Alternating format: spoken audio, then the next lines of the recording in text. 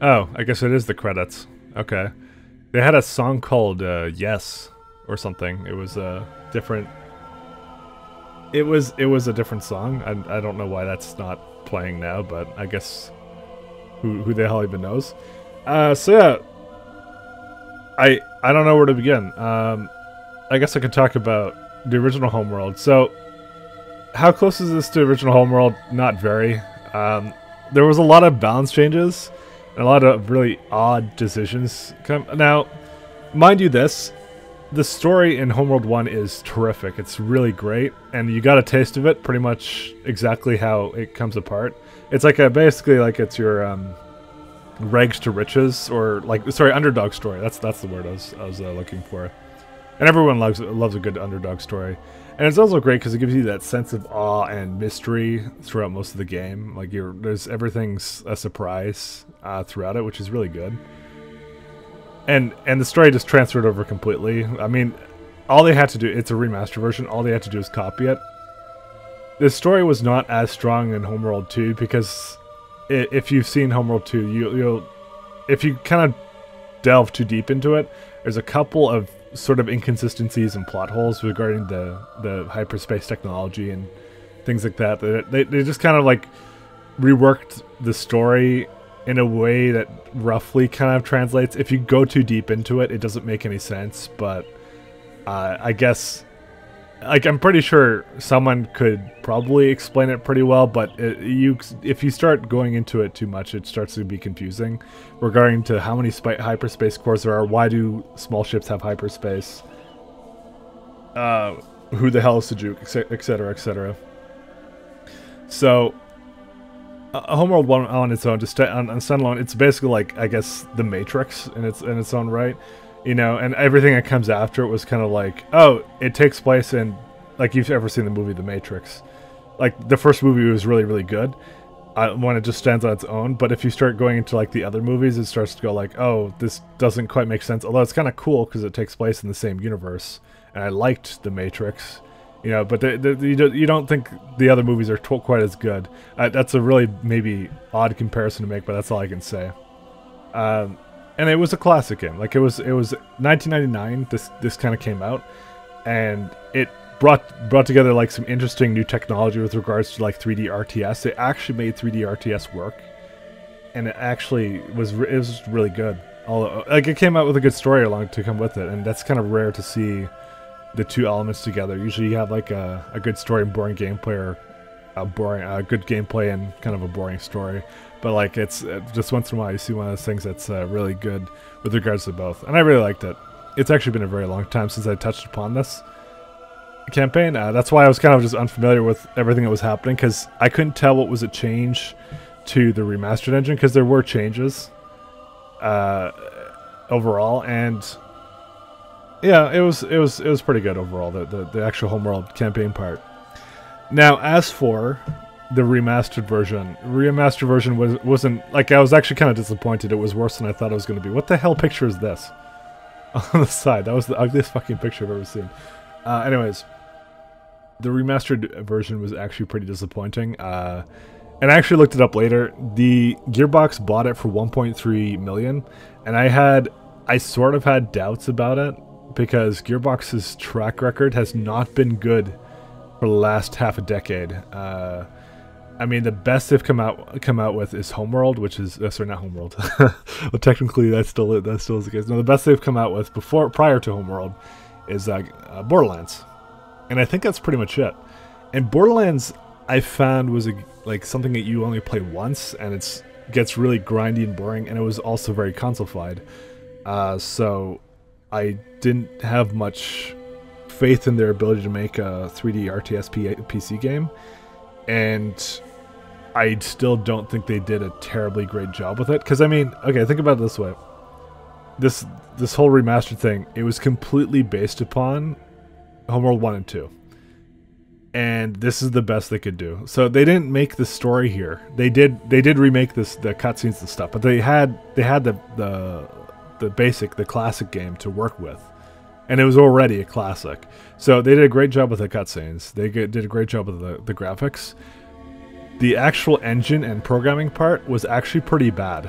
I did not like it at all. It glitched out way too much. I constantly saw ships not doing what they were supposed to. I don't think it was necessarily tested. I don't know if it was tested all that well, I'll be honest. It just felt like it was kind of not very good in that sense. Because it was just like, I'd see ships just kind of like, even fighters just kind of like sitting in front of things, just being sitting ducks. Like a lot of the advantages around fighters and stuff was always like, you know, the formations were always pretty good for that. I tried using them in these last 3 missions a bit more to see their effectiveness, and the effectiveness was okay, but it's like everything's not necessarily a direct counter or anything like that. It's kind of, it's weird. I'm trying to describe it to you guys. It's like the AI just seemed off. It was wonky and kind of not fun to play with. Oh god, and I forgot to fucking say, the auto-scaling AI was absolutely horrible, because you can tell what was supposed to be, what was auto-scaling, because you just see like a mess of frigates, one type of frigate, a mess of, and they would like just send it in just like blindly. Like there's no AI to them at all. I was actually surprised I got away with as much salvaging as I did, because I think I recollect in the first game, a lot of the ships would hate salvage corvettes, especially when they were capturing, so they would just try and go help out their own ship. But this time, in this game, they just completely ignored it. They're like, oh, they're taking our super capital ship and just running in the middle of us. Like at the end, I was doing that all the time. Just, it didn't matter. I was able to just capture whatever I wanted. So capturing was probably a little bit easier in this game than it was. Like, it wasn't very much a tactical thing, as it was I just kind of sent them in and captured whatever I wanted. So that was kind of bad. The salvaging mechanic is very fun, but the fact that this game auto-scales everything, I mean, it's you got a double-edged sword. It would either make everything too easy, which honestly I kind of did feel the campaign was a bit like it was a bit easy. Like I didn't really look anything up. I was just kind of going based upon my own memory of what happens. And even in some missions, I was kind of like, I'm not going to do anything to give myself an advantage, kind of thing. Like I didn't activate the grav-wall generators on the junkyard dog when I know I could have done that. And there was also another, because I could have captured all the frigates on that one mission with their giant sphere, the bridge's size, things like that. I just didn't do it. I mean, because the thing is, it auto scales anyway, so having more ships I think was detrimental, because there was like in the last 2 missions particularly, I had to send all my ships to the front of the mothership, and that took like a literal like 10 minutes. So I think having this many ships was actually detrimental, because the auto-scaling would not care. It was actually a terrible system. Nobody liked it in Homeworld 2, and they introduced it back here, which actually kind of worked against the game. Like it was one of those things nobody liked, so why, like they removed fuel, but I think they did that mostly because it was based upon the Homeworld 2 engine, and they just, like, there were certain things, I think a lot of their decisions around the balance and the around a lot of the elements of this game were just solely based upon how much effort it takes to create. They weren't strictly going to recreate the original Homeworld kind of experience. They were just going for, they skipped on some things, and so the auto scaling was, I think, the easiest thing for them to do. And so, as I said, it was pretty bad that they introduced that again, because as I said, there was a couple missions where it's just like, oh, there's like 50 assault frigates for some reason. And it was like a really weird like T formation, because they just all spawned, and it was awful for that. So overall, I think this is just this game overall is, I would say it's just good, and I can't imagine having been playing it like at the 1.0 version, because I'm playing the 2.0 version where they fixed a lot of these bugs and things like that. What's the deal with this? Battlestar? Okay, whatever.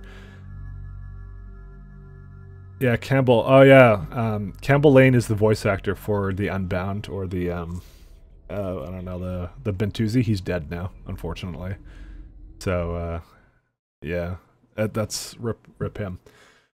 I don't know. I'd say it's just good, and I would say if you want the real experience, you can play Homeworld. It comes with the Homeworld 1 original, and I would almost suggest going for that, because the campaign, oh, this is version 2.1 now, so they updated it apparently. I think I mentioned it at some point during the campaign, but I don't think it was that much. I don't think it was that great, honestly. I think honestly they should have done something along the lines of um like removing that stupid auto scaling and just remaking the balance of the game and having difficulty levels. Like maybe like the original Homeworld difficulty with the original amount of ships was like normal, and then they have like a maybe an easier difficulty because the campaign was pretty difficult in the like in its own in the one difficulty level that it had. I mean that's what Deserts of Karak did. They had difficulty levels, and so Classic ended up being more like towards what Homeworld 1 was. But the auto scaling is just horrible. So, and then they could have like the hardest difficulty based upon the fact that people are going to capture a lot of ships maybe, so maybe we should put like a ridiculous amount of frigates and stuff, and maybe not just have them like in one big clump in one big T formation kind of thing. Maybe just have like multiple groups that kind of come at you or something. I don't know. As I said, at the point I was at, there wasn't a whole lot that could kill me. The thing that did kill me was I didn't expect was them to just focus down my mothership.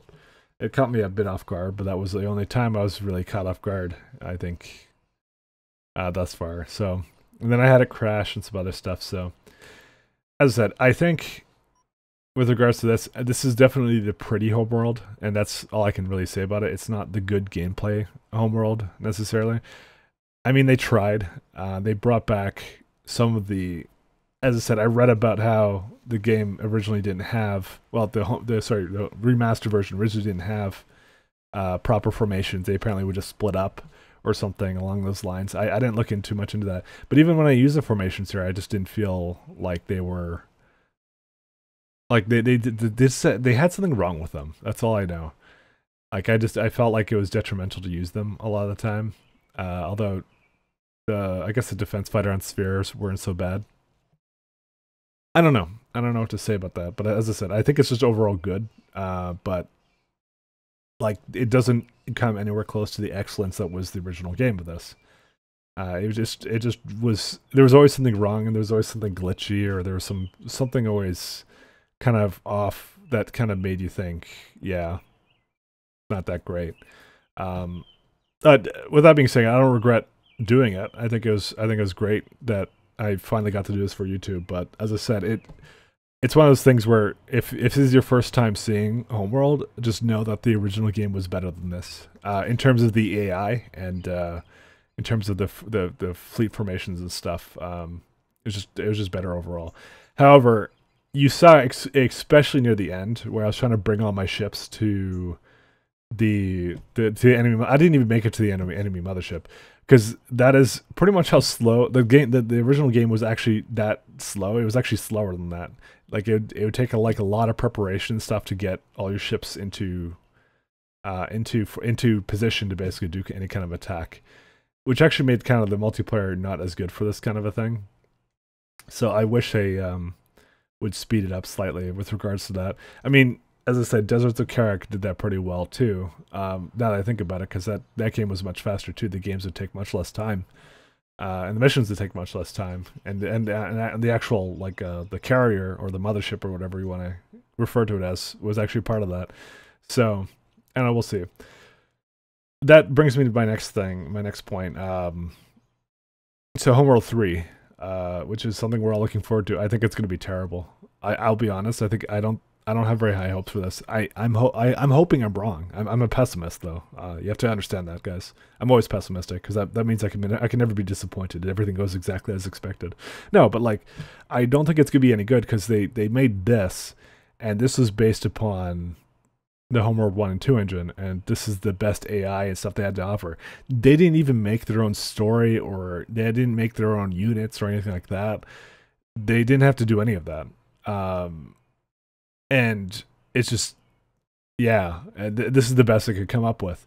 So now imagine them trying to make one on their own, with their own story. And as I said, look at their track record with like Duke Nukem Forever, Aliens, Colonial Marines or something. I think that was something else they released. I don't know. As I said, everything they've released has been horrible. I have not even touched like the Borderlands games now because they're just so boring to me. And so I don't know if they can do it. I don't know if they can pull it off. I don't think they can. And I will be more than happy to admit I'm wrong if it turns out to be really good. But this as it is not really good. It's just kind of like it's as I said, average to good, as I'd say, and it's completely standing upon the pillar that is the original Homeworld, which was really really good. So as I said, something's very off with this engine, so I'm not too appreciative of it. And I'm assuming the reason why they did this whole remaster version and this whole engine thing is because they're planning on reusing this engine. I would assume they would. They were going to reuse most of this engine to make another Homeworld game. I mean, you spend $1.3 million on a game franchise. This is their plan.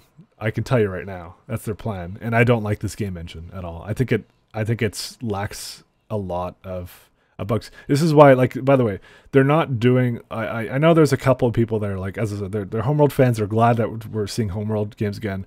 Okay, like as I said, this is just my opinion. It's like congratulations, like to you that you're glad that they're making this stuff again. But you have to admit, you see that there's a couple of flaws in here, and the reason they've released this 2.0 version, because I was reading a lot about this, and a lot of people are thinking that Gearbox is doing this from the bottom of their heart or something.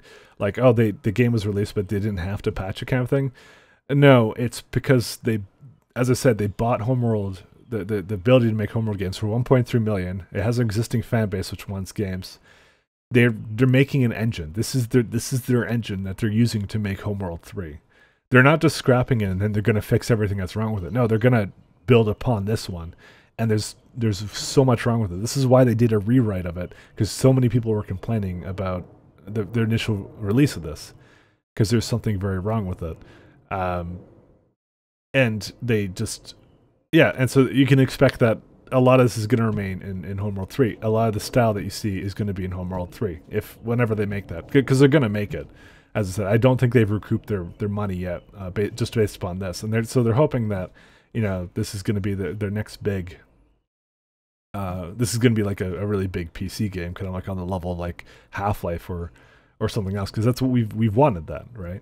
So, as I don't have very high hopes, but I'll be more than happy to be wrong. I've been wrong before. I mean, I thought the new Doom was going to be garbage, and it ended up being pretty good. So, like, you know, I'm not like I'm not totally sold on one thing, one opinion or something like that, but just know that's what they're doing. This is their Homeworld engine that's going to be reused several times. Now, to get on the next kind of topic, I guess I'm done talking about the game. As I said, I was happy to do it, but it's got its issues. Now, there's 2 more Homeworld games I haven't done. Well, technically, I haven't done Homeworld 2 Remastered. I want to do that soon. It'll come up pretty quickly on my channel here, because I did like that. I've played Homeworld. The last time I played Homeworld 2, by the way, was pretty much the last time I played it on my channel. So that would be nice coming back to, because I'm more familiar with that than I am Homeworld 1 at this point. As I said, I did like Homeworld 1 a bunch when I was really, really young, but I didn't ever replay it again until now. Like, I played it for I guess a good half a year or something. I played it because I could never find friends to play multiplayer with me, and when I played the multiplayer, the games were really long. Sometimes I forget, I don't know, because I couldn't last that long in the multiplayer games and stuff like that. I wasn't very good at it either, mind you. But yeah, I never replayed through the campaign. I think at one point I attempted to start it, but I only got past Gardens of Kadesh, and then I think I stopped. But that was way before I started doing things for YouTube, and I just never touched it ever since. Cataclysm. There's an expansion for this game called Cataclysm. Did not come with it did not come with the remastered version at all, because apparently something was done with the source code. It was lost. I will be honest with you guys, I have never played Homeworld Cataclysm. It was so under advertised, I never knew it was a thing. I never knew it existed. Until much later, until like I talked to other Homeworld fans, like, hey, you play Cataclysm? I'm like, no. And they're like, fuck, why not? And I'm like, oh, because I just didn't know it existed. And it was one of those things. On the other hand, with like Homeworld 1, is like, I'm pretty sure I'll get back to, I'll try that game eventually, and then I just never tried it. So whatever, shame on me. And I'm kind of hoping they maybe do a remastered version of it, because that one I had a look at. I've seen someone else's videos of it a while back, and I know that it's like, I really did like the movies and stuff, the remastered stuff for that. That was one of my favorite parts, and the updated graphics was nice.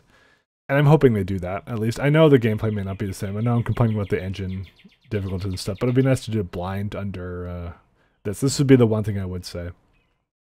As much as people may say the same thing I'm saying here, which is like the original was better. And I'm not saying that nobody should play the remaster version. I'm just saying the original was better. And I'm pretty sure if they made Cataclysm, the Cataclysm fans would probably say the same thing. But I think that they're saying that they are doing something for it because technically they own the IP. So I don't know what the legal bullshit around that is, but even without the source code, I mean, it's not that hard. They don't need that. Like, it's just, they just have to just transfer all the units in and make the same campaign, voice it again, and that's it. Because as I said, the movies and shit look really old for Cataclysm. They're like really, really dated at this point. So I would be essentially playing like a super classic game at that point, and one I've never played before. So I don't know. I'll give them a bit to maybe make that, and then I'll touch upon that at some point. But I will do Homeworld 2 Remaster pretty soon, just to see how that's changed, because that I'm much more familiar with. And we'll see, because that was the faster version of Homeworld, which I liked a lot. So even though the campaign wasn't as good, as strong as this one, it's still worth going into. So that's pretty much it for that. I guess we'll see, like, I'll show you my campaign. This is how I made my my ships all green and stuff. I just kind of made them like that. So you have Vaegir, Kushan, Tide. This is kind of one of the things they have in this game. I just made mine green and white. I never showed this to you guys at the very beginning, but that's essentially how that works. Yeah, player versus CPU, and they have multiplayer for this, if that's your thing. And they also have another Homeworld game, which we will, as I said, touch upon that pretty soon. So I hope you guys enjoyed my playthrough. I hope I wasn't too whiny or bad or anything like that. I tried to represent it in the best way I could, but remember, I haven't played in such a long time. So, but I think I still did pretty good, all things considered. Like, I had the nice... a nice assortment of ships by the end, which didn't even go to the mothership at the end, but, you know, didn't even get to kill it myself, but hey, what are you gonna do?